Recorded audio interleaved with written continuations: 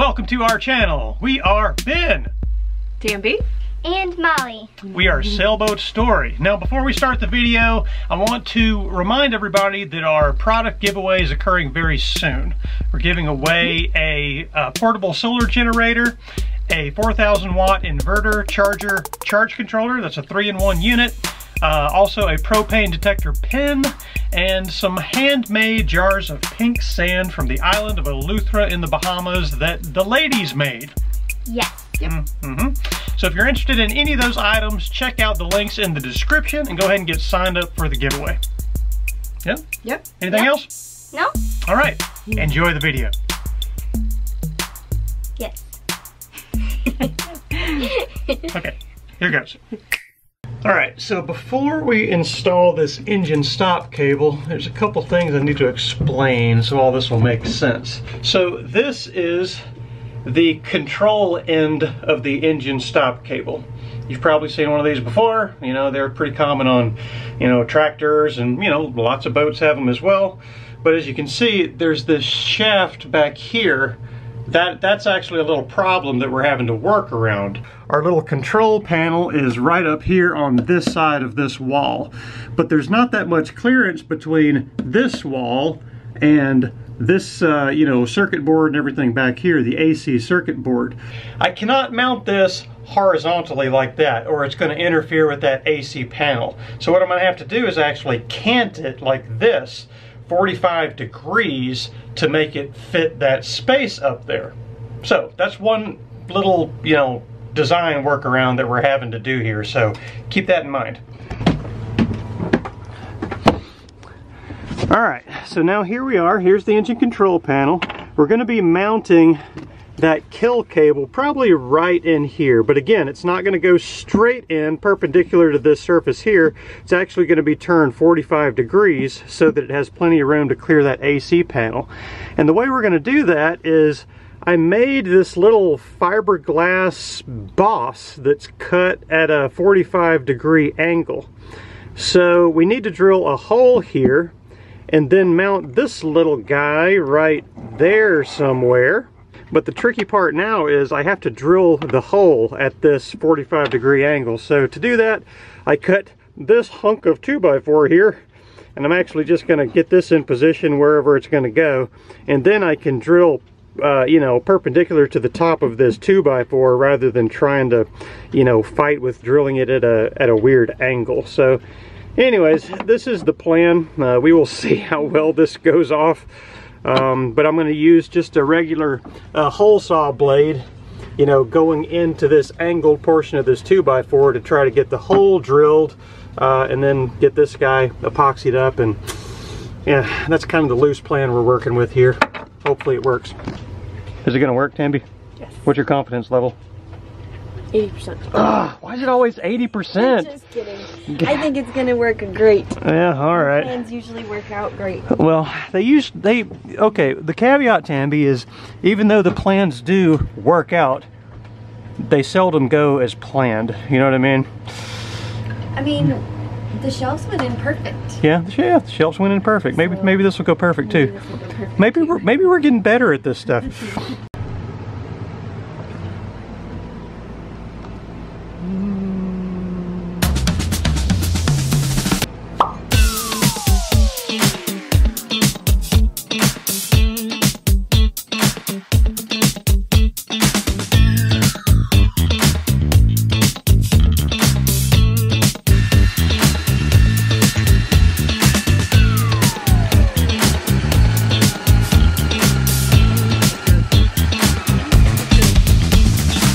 One hole drilled on an angle, and then next step is going to be to epoxy that in place. Looks like our little angled 2x4 block did the trick.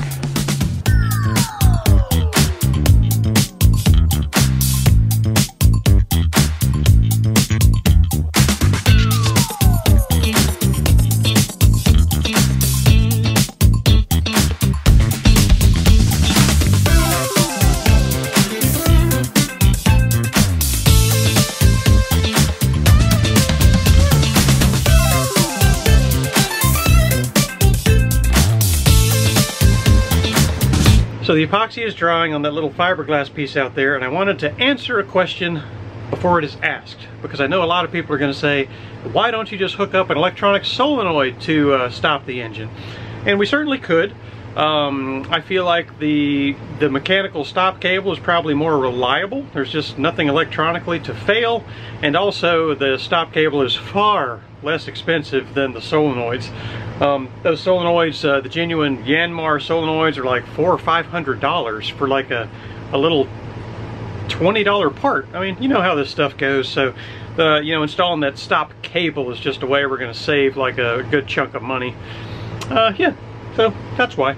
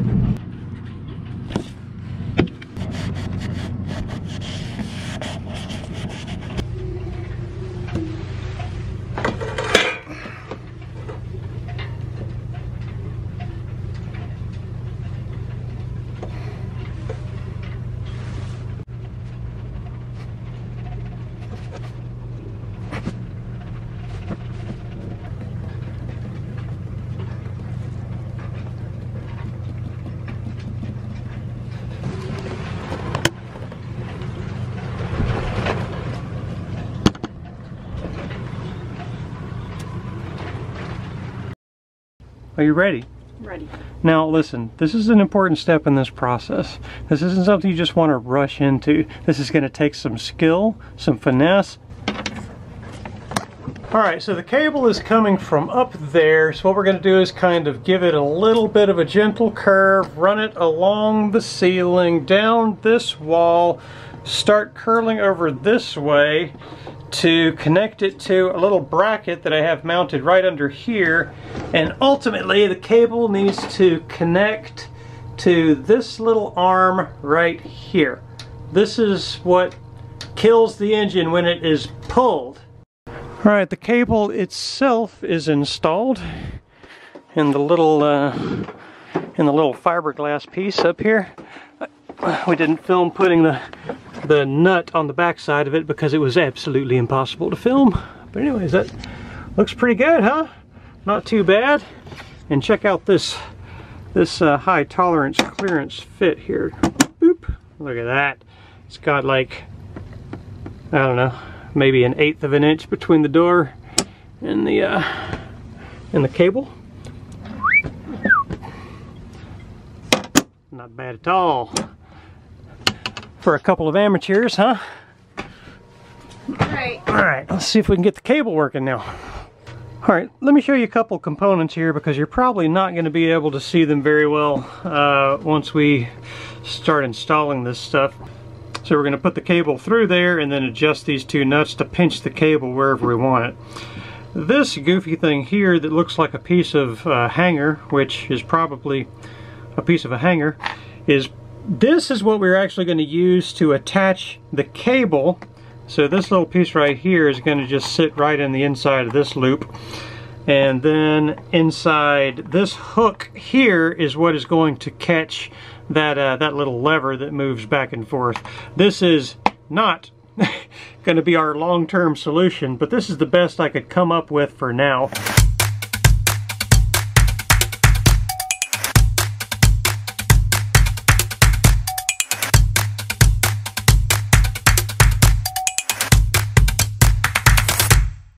You want to test it out? Yeah. Alright, see what it feels like. Nice.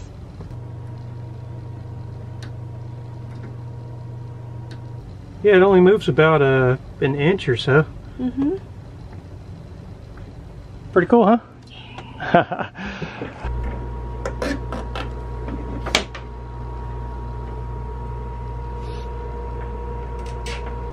Here's the cable routing. So it comes out of the hole up there, goes around the corner in a nice gentle bend, goes along the ceiling. I just kind of put some nuts on the bottom of those bolts to have something to zip tie to. Then it goes down the wall, a couple of little zip tie anchors holding it into place, and then a nice gentle curve and a straight run over to the fairly janky little mechanism that we have there, but I think it is going to serve its purpose until we can come up with something else. So that is pretty much this job done. And Tambi! Hello. Magic is what that was. Thank you for watching the video. We hope you enjoyed it. Now we have a couple new patrons, actually 3 new patrons that have come on board, and we want to thank them. And they are Brad, Alan, and Tim. Thank you so much, guys. We really appreciate that. That's a huge help. Now, one more thing before we let you go here is we want to remind you that our upcoming product giveaway is occurring very soon. So if you have not already, go ahead and use the links below this video to enroll in the giveaway and you know, choose any products that you might be interested in, because that's happening really soon. We've got some cool stuff we're giving away. And yeah, that's going to be a pretty fun video. So yeah, check that out if you have not already. Yes. Yep. All right, anything else you want to say, ladies? Don't think so. No? Okay, well, sign us off then. See you next time. Bye. Bye. See ya.